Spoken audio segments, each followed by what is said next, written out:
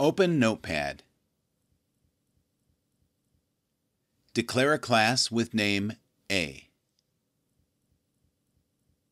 Declare the main method public status void main string args.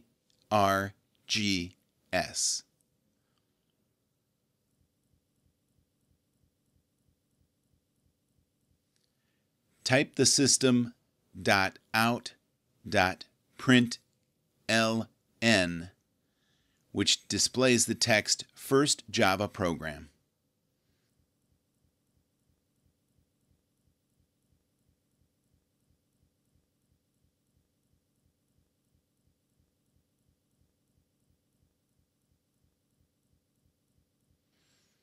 Save the file as firstprogram.java.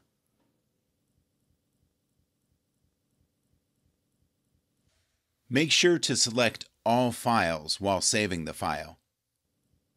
In our working folder, a Java file is created. In a command prompt, make sure your current directory path is the same as where your Java file is stored. Enter javac firstprogram.java. This will compile the code.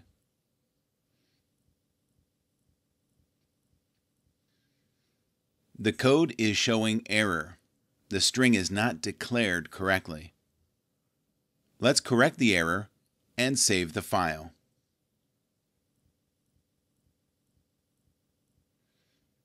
Compile the code again.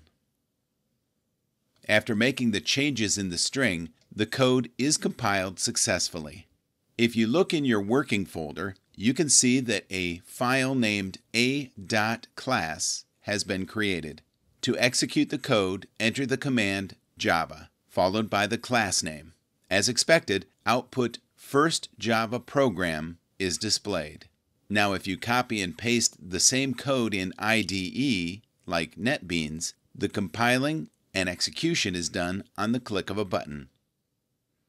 Using IDE is more convenient and can improve your efficiency, but since you are learning Java, we will stick to Notepad.